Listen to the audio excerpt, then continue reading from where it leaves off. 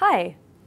This video is part of a series about getting to know your smartboard interactive display with IQ. In this video, the second of two about using the home screen, we'll show you how to remove tiles from the Recent and Favorites category and how to edit a tile's properties. Let's talk a little about Edit Mode.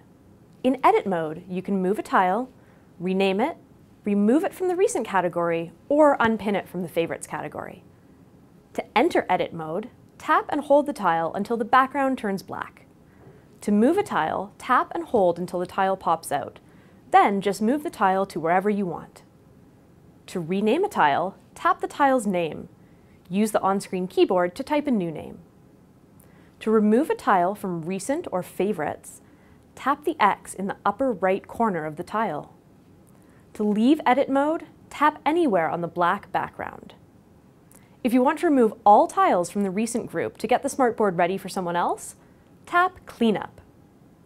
Subscribe to our YouTube channel for more tips and tricks or visit smarttech.com. Thanks for watching.